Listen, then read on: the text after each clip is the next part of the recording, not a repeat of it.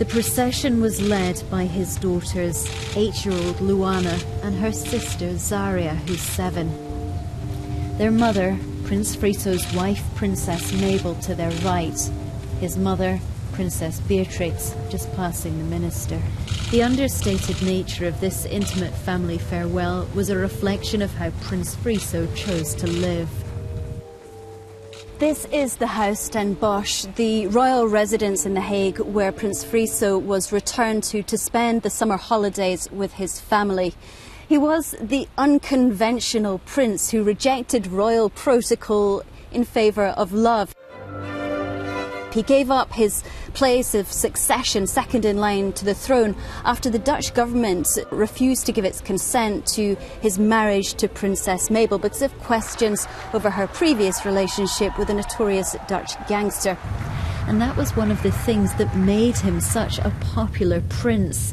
But at the palace earlier, just a few security guards clearing away the barricades designed to control the crowds that never came.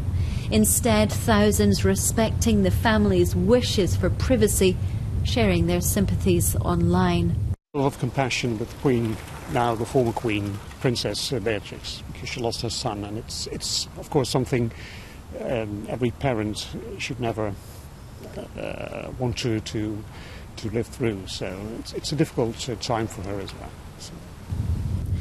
Prince Friso had been on holiday with his family in the Alps. He'd gone up skiing off-piste when the avalanche came crashing down. It took emergency teams around 20 minutes to rescue him. His brain was starved of oxygen. He's being buried here in the village of Lage Vuursche, where his mother Beatrix plans to retire. The prince passed away the day after his wife, Princess Mabel's 45th birthday. The ceremony conducted by the man who married the couple less than a decade ago. There will be a public memorial later this year. Anna Holligan, BBC News in The Hague.